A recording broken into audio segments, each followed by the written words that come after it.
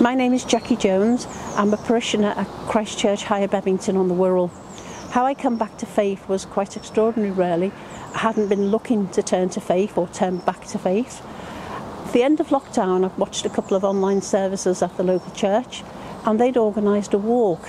I joined in on a couple of these walks. It was just local community and parishioners, etc.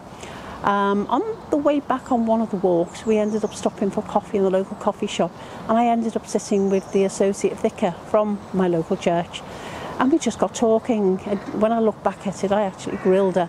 I was asking how she'd come to faith and her story, and she wasn't preaching, she was just telling me all about how she'd come to faith and some of the work that she does and so on.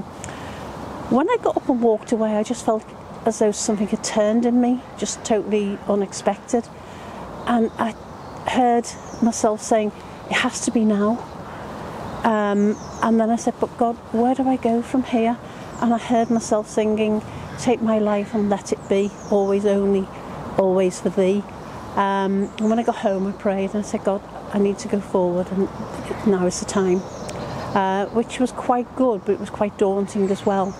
So I did attend at the local church, and I needed to have a few chats because I couldn't understand how I could be accepted by God the same as everybody else who'd been members of the church and Christians for virtually all their lives. But it was pointed out to me about the local landowner who pays his parishioners the same wage for whatever time they've done the work.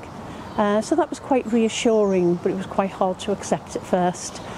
I got quite involved with the church. In fact, my husband thinks I live there. I'm quite involved in the children's work that goes on, and I felt I had a lot more to give, so I embarked on a Foundation to Ministry course, which was quite good.